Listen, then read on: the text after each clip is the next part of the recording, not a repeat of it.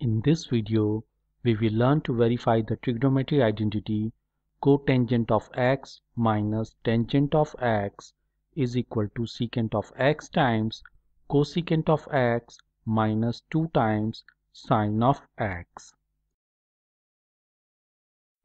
Let us start from the left hand side of the identity. Left hand side of the identity is equal to cotangent of x minus tangent of x. We know cotangent of x is equal to cosine of x upon sine of x, and tangent of x is equal to sine of x upon cosine of x. So left hand side of the identity is equal to cosine of x upon sine of x minus sine of x upon cosine of x.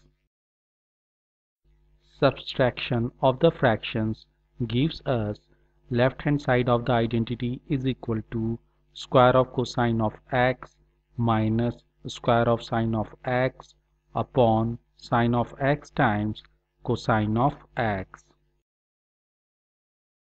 As we know, square of sine of x plus square of cosine of x is equal to 1.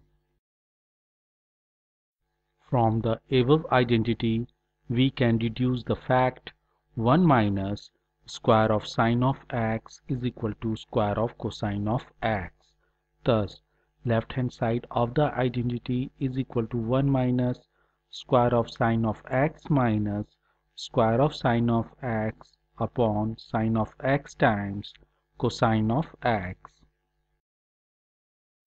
Added the like terms in the numerator.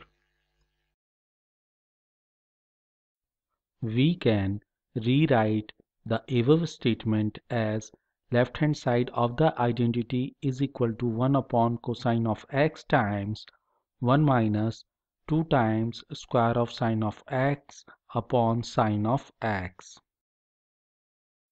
As we know, 1 upon cosine of x is equal to secant of x, and 1 minus 2 times square of sine of x upon sine of x can be written as difference of two fractions 1 upon sine of x and 2 times square of sine of x upon sine of x.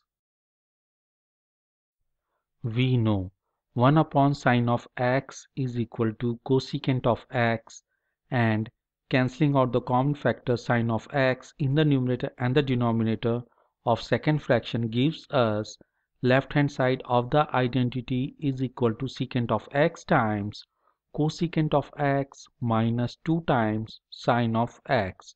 Thus, we verified the identity. Thank you for being with me. I hope you like this video. Please click the like button and subscribe button. Do not forget to press the notification bell so that you get the notifications of my new videos. Share the video and do write in the comments. I am eager to listen to your thoughts. If you have any question related to the video, or if you think I should make a video on any other topics in which you are interested, please write in the comments. Thank you.